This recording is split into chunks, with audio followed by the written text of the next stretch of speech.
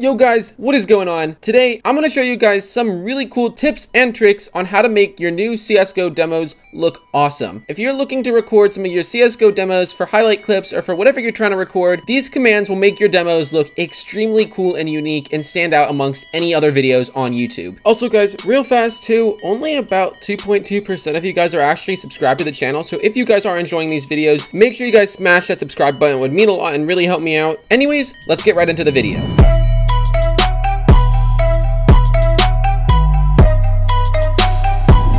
Now, I'm just quickly jumping into one of my random demos here. I don't know if it's a good demo or not. It's just a random one I have downloaded. But basically, to start off, you want to find the person you want to take highlights from. This is going to be my player, for example. And then you're going to want to open up your console and type in demoui. Hit enter to execute this, and it's going to bring up this little UI here. Click pause first of all to pause the match, because we don't want this going in the background as we're trying to type out all these commands. Keep in mind, all the commands we're going to be using today will be linked in the description below. But the first thing we're going to do from here before we go anywhere else is type in SV_cheats1, just like that, and hit enter to execute it. Now, as you guys can just see from this little angle here alone, there's a lot of unwanted fog and random kind of just blurriness on the map because of this fog.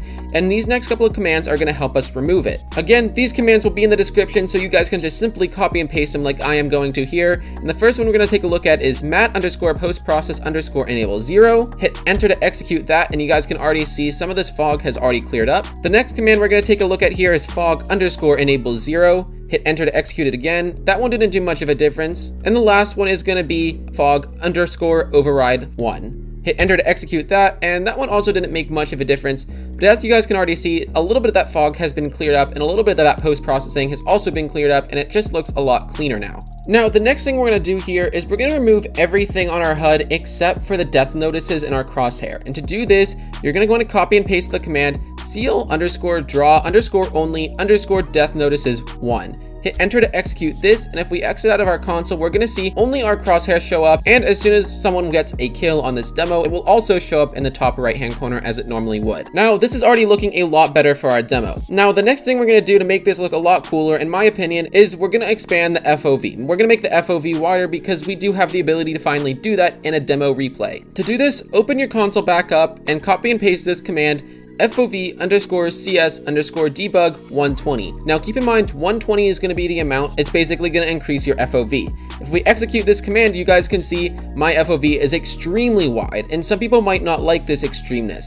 So basically what you guys can do is you can come back in here, re-copy and paste the command, and change the number value. I like normally using about 107 value in my demos, and if we click enter, you're going to see it still gives it the wide angle look, but it's not super extreme. Now the next thing I want to do here is look at that sky. All you see there is just a blue color, and it doesn't really look that intriguing, especially if you're recording a demo and making an edit out of it. If you didn't see one of my videos from the past week or so, I made a video showing you guys how exactly you can change your sky. And there's a lot of different ways you can do this, and there are also a lot of different patterns you can replace with your sky just in CSGO alone. Now, I'm not going to go through and explain all of them here. In fact, we're just going to use one specific sky called vertigo. So if you guys do want to look at other sky possibilities you could put into your game, do check out that video. I'll have it linked down in the description and a card popping up in the top right hand corner. But with that said, go ahead and open up your console once again and copy and paste this command SV_skynamespace vertigo and hit enter to execute it. Now you guys can see our sky has completely turned to almost like a dark stormy color look. And now some people might not look this. Again, this is what I'm going to use today just for today's video example,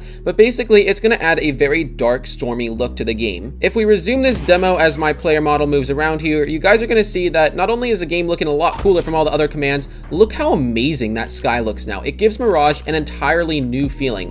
Like, look at how cool the sky looks. It gives a way more dramatic look and feeling to the overall Mirage map, and it just looks so much better. Now, right here, we could literally start recording this and have it be the perfect demo and do some more color manipulation and post-processing. But there is one last thing we should probably remove before starting to actually record a play, and that is my net graph that is showing up right now on screen. And if you do have this enabled, all you have to do to remove this is, again, go back into your console, type in net_graph space 0, and this will completely remove it, and now we have a super clean looking demo. From here, now we can simply resume it, exit out of the demo UI, and now you can officially start recording on whatever software you would normally record on. Now, unfortunately, if you guys do want to manipulate the color, make the color look more saturated or vibrant, or maybe even change the hue of some of the colors in game, there really is no way to do this, especially now that CSGO has removed the ability to do this through third-party apps like NVIDIA GeForce, but this is very easily done in video editing apps like Premiere Pro. I'm not going to expand this tutorial into how to color grade and do all this work in post-production,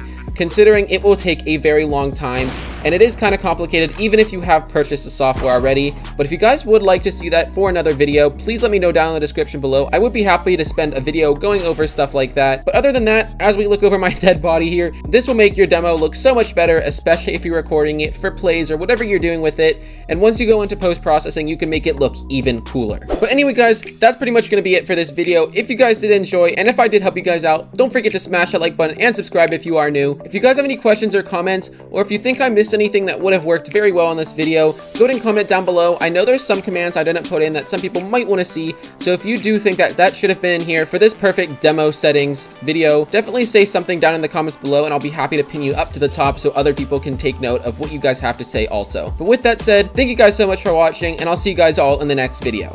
Peace.